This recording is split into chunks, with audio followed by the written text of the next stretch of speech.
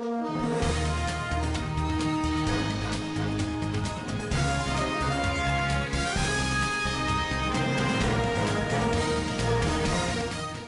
Emmerson Mnangagwa administration has made hints that it may pass legislation prohibiting unorganized political groups from running in elections.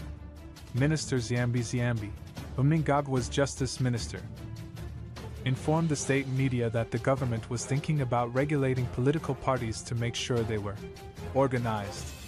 It might be necessary, according to Chamisa, to prevent political parties without institutions from running in national elections. This follows the recent recall of 15 MPs, 9 senators, and 17 councillors by Nelson Chamisa's structureless CCC opposition group. Sengizo Chibangu, a CCC member and the party's self-declared interim secretary-general, started the recalls even though the party does not have such a post because it lacks institutions. Chamisa claimed that the opposition's endless recalls are a strain on the economy because they require the government to transfer money from other priorities in order to pay for by-elections. He stated, "I believe that in the future, we must have debates and discussions to make sure that political parties are registered. They submit their bylaws and demonstrate their organization. We have had political groups that would just spring up as elections approached, which is the scenario as it stands right now. After elections, a group of people form a coalition but lack a recognized organizational structure. You can't determine who's who, therefore perhaps what needs to be explored is having proper registration for political parties so that none of the ones without infrastructure can run." While ZANU-PF rarely recalls its elected politicians, the opposition appears to have established a culture of doing so.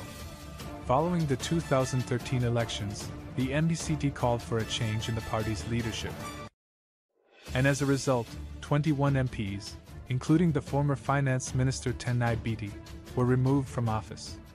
Following a leadership squabble, the MDCT recalled scores of MPs and council members after the 2018 elections.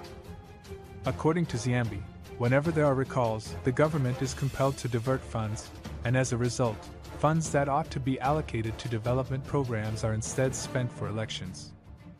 He stated, "When a vacancy develops within 90 days, we are required by the Constitution and the Electoral Act to hold an election. Additionally, the Zimbabwe Electoral Commission must deploy personnel to carry out all necessary preparations before an election, which results in an extra expense that must be covered by the taxpayers. Projects for development may have been funded with the money. We may improve the road to Victoria Falls and pay our contractor with this money, among other things. Given that we recently held another election, we must now adhere to the constitutional provisions that demand that we have by-elections within 90 days. Love Mormit Huku, a constitutional attorney, has meanwhile demanded that the constitutional provision allowing parties to recall their members be removed. Medhuka stated, "The Constitution should be changed to remove that section because the issue is not with the opposition parties themselves.